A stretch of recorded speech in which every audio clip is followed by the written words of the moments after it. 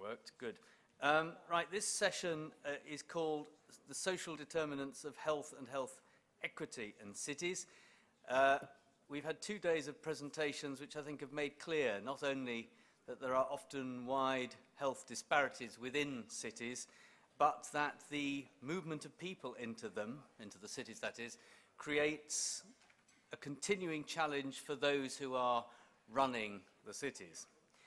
Moreover, some of the attributes of health, particularly well-being and happiness, are contested and or hard to measure. Having said that, I think we've also established that cities can make a difference. That is, the way the cities are planned, housing, public health policies, for example, smoking bans, and the way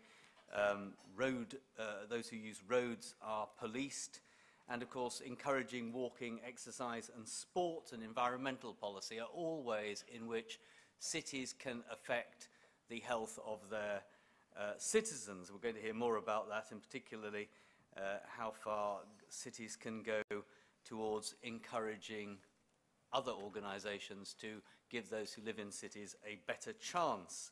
And to that end, our first speaker in this session is Sharon Friel, who is Professor of Health Equity at the Australian National University in Canberra. Sharon.